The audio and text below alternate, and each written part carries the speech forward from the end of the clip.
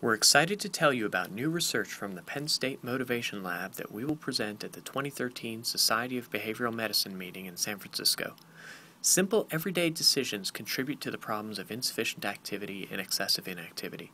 We make regular choices about whether to stand or sit while reading or watching television, whether to take the stairs or take the elevator, and whether to ride a bus or walk to campus.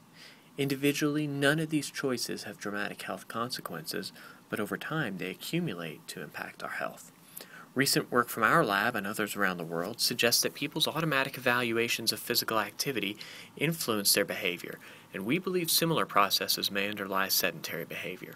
For this study, we designed an experiment to create automatic affective associations that would increase physical activity and decrease sitting time. The intervention we used involves a technique called evaluative conditioning. We recruited 111 college students and randomly assigned them to groups in a 2x2 experimental design with factors involving evaluative conditioning for physical activity and sedentary behavior.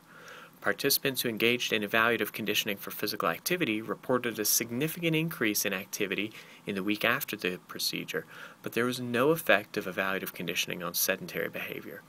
Come visit us during the poster session on March 22nd to learn about this intervention, why we think it works selectively for physical activity but not sedentary behavior, and where we're taking this research next. Also, check us out online or on Twitter. Thanks for watching.